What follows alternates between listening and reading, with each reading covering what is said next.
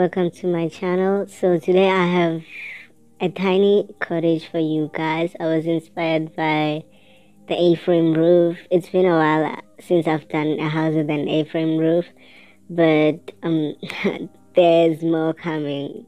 That's all I could tell you. So this house is a 2-bedroom, 1.5 bed. Yeah, it's for a family of 2. A mother and a daughter lives here, but they haven't moved here yet, so they're going to move in here. So let's get into the house.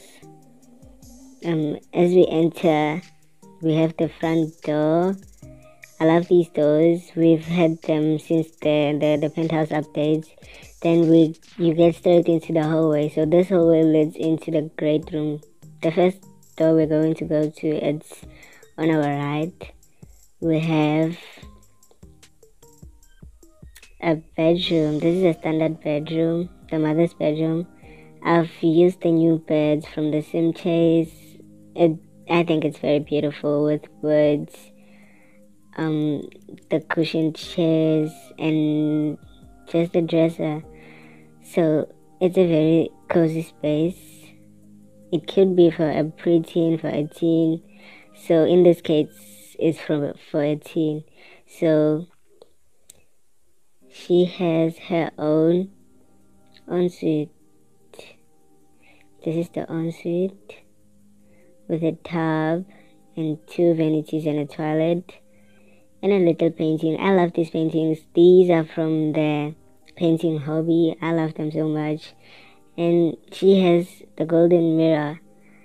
So we're going to go back to the hallway and straight into the daughter's room. So this is the daughter's room. It's for a preteen.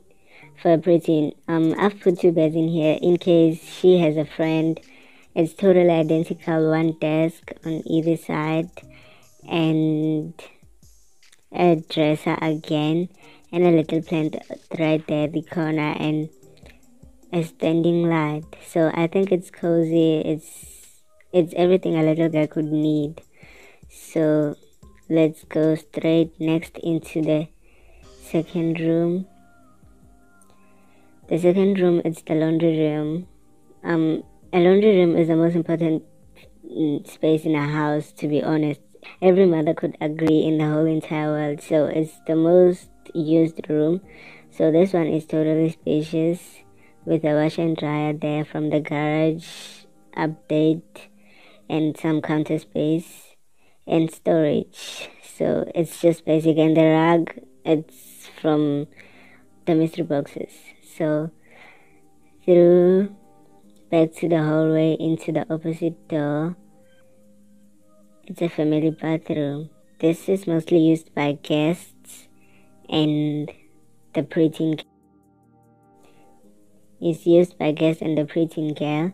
So we go back into the hallway. The hallway has a beautiful painting from the holiday condo event, if I'm not mistaken. So we go straight into the great room. This is the great room. It's a tiny house, so expect it to be cozy. It has a full-on kitchen with everything that is needed to cook a full meal, and it's a spacious kitchen and a tiny dining room that could sit 4. It's not tiny, it's a good sized dining table that could sit 4. And then we have the living room on this side.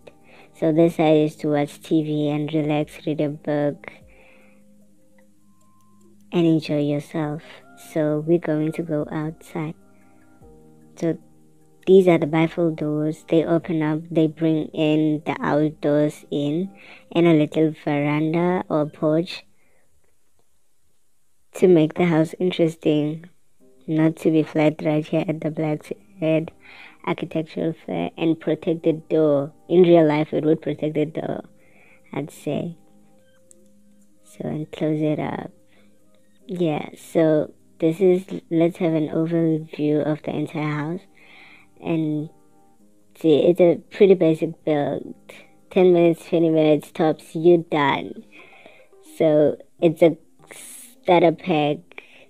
It's a starter pack to building for somebody who is not able to do those complicated long builds. These are for you. The rooms are totally identical on either side. The bedrooms are identical.